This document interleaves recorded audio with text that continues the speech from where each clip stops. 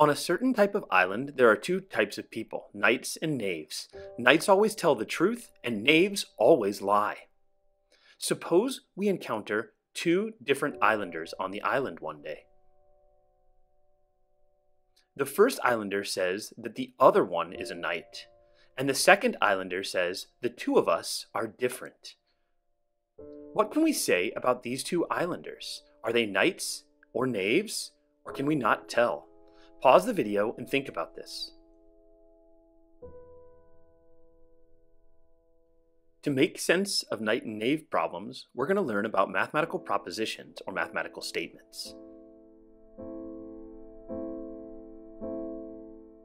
A proposition or a mathematical statement is a sentence or expression that is definitely and determinably either true or false, but not both nor neither. Let's look at a couple of examples to determine if the following are propositions or not. Let's go to the store. This is not a proposition, it's an imperative statement. It cannot be determined to be true or false. 6 is an odd number. This is a mathematical proposition because it can be determined to be false. The sky is beautiful. This is a subjective statement, so it is not a proposition. The real-valued function f of x equals 5x is continuous. This is a proposition. As long as we know the definition, we can determine if it's true or false. And finally, every even integer greater than 2 can be expressed as the sum of two primes. This is a mathematical proposition, even though currently we actually don't know the truth value of this proposition. For notation, we usually let capital letters like P, Q, R, S, and T represent propositions. We can create new propositions from known ones using logical connectives. The three primary logical connectives that we will look at are not, and or. Because mathematical propositions are either true or false, we can define the logical connectives in terms of their truth tables. The first connective that we will look at is the negation, or the not connective. The proposition not P has the opposite truth value of the proposition P. Because P can take on two values of true or false, then not P can have two values as well. In particular, for not P, we take the negation of true in the one case and the negation of false in the other case. But the negation of true must be false, and the negation or opposite of false must be true. This is the truth table for the not connective. The not connective is a unary connective because it goes in front of one proposition, but the conjunction, or the and connective, connects two propositions, so it's a binary connective. The proposition P and Q is true only when both of the connected propositions are true. To build the truth table for this connective, we need two columns for each basic proposition P and Q. The third column is for the connective. P and Q each can take on two values, so together there's a total of 4 possibilities for their truth values. Now we connect them with true and true, true and false, false and true, and false and false. According to the definition, this is only true if both pieces are true, which happens in the first row, but not the second row, not the third row, and in the fourth row, both are false. Therefore, TFFF is the truth table for the AND connective. Just like the AND connective, the disjunction, or the OR connective, is a binary connective. The proposition P or Q is only false when both of the connected propositions are false. To build the truth table, we again use two columns, one for P and one for Q, and a third column for the connective P or Q. There are again 4 different possibilities for P and Q to take on truth values. We can then go row by row and connect them with true or true, true or false, false or true, and false or false. But the only way that this is false is if both connectives are false, and that only happens in the final row. So the truth table for P or Q looks like this.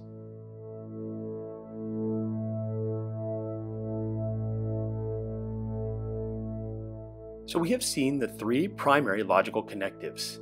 They are the negation, which is a unary connective, the conjunction, or AND, which is a binary connective, and the disjunction, or, which is also a binary connective. Here are the truth tables.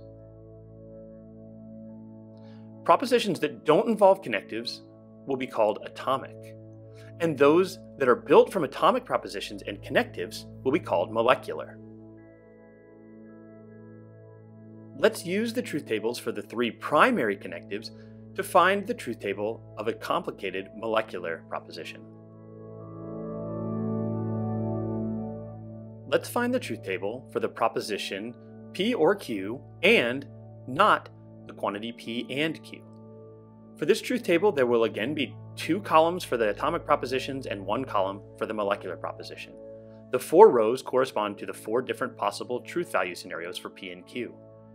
Now, we can simply put the truth values for each of the atomic propositions in their appropriate place in the appropriate row.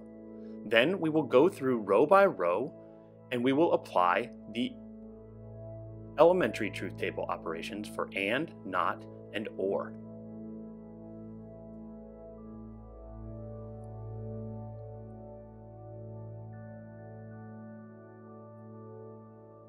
For the first row, we can see that we have true or true, which is true, and true and true, which is also true.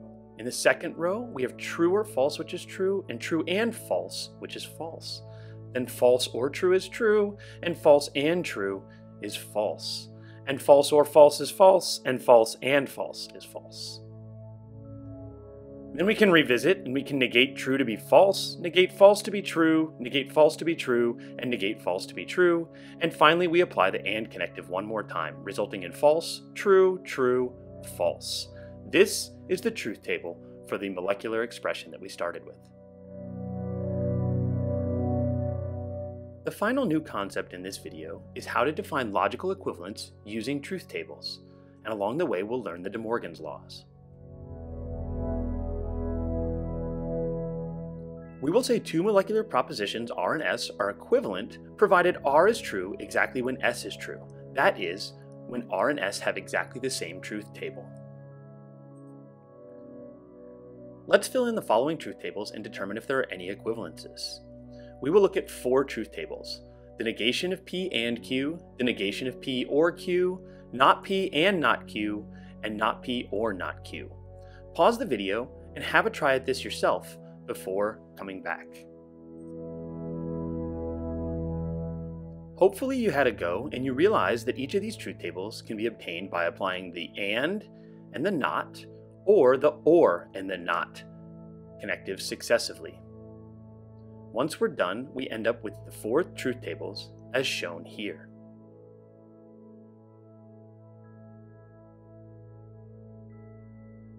Now look carefully at the 4 truth tables and see if any of the columns match. In particular, the first and the last truth table both match, that they say false, true, true, true.